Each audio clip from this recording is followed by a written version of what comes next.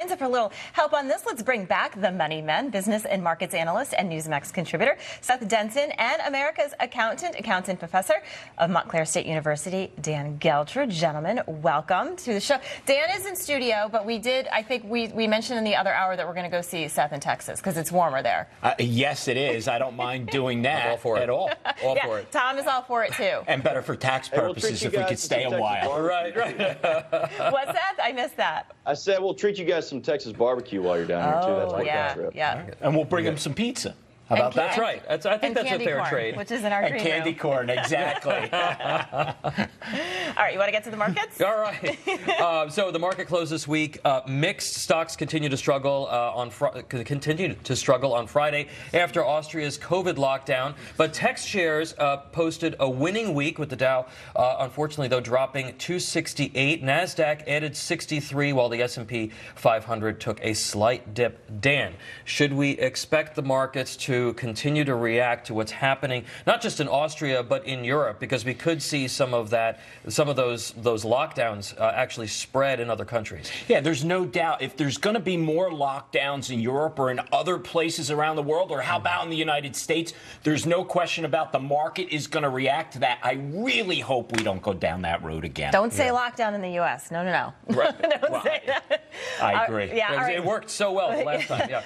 Seth, there's an employee who alleges rampant sexual harassment and nightmarish conditions in a Fremont, California factory lawsuit. This is with Tesla, and other women are stepping forward. How bad is this for this company?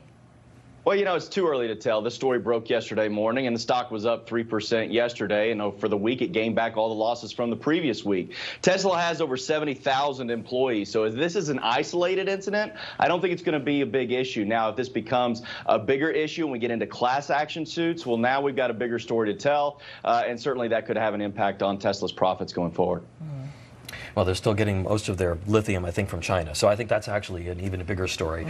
I got to talk to you about this because I know Seth is a Longhorns fan. All right. Yeah, keep him out of this. Kansas walk-on Jared Casey has landed an image and likeness deal with Applebee's following his game-winning two-point conversion play versus Texas.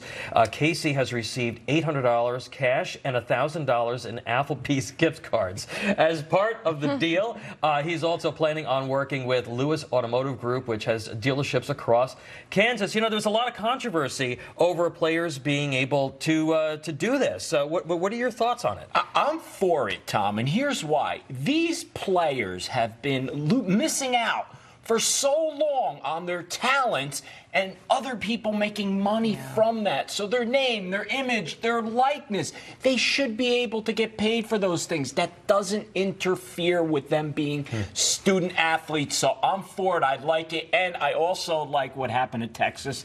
Sorry, Seth. All right. Well, Seth, are you familiar with Justin Bieber? Is he on your run? Is he on your playlist? Do you run to Justin Bieber? Seth's a big Bieber baby. Oh, I'm not going to even sing Bieber. it. Yeah. So he's got some swag. So he's actually touring. I did look this up in 2022. So you got to get your tickets. But so he's teaming up with Tim Hortons, the Toronto-based chain, partnering with the pop star for a merchandise collection due out at the end of this month. You got beanies, fanny packs, tote bags. Smart business move, or is this just a miss?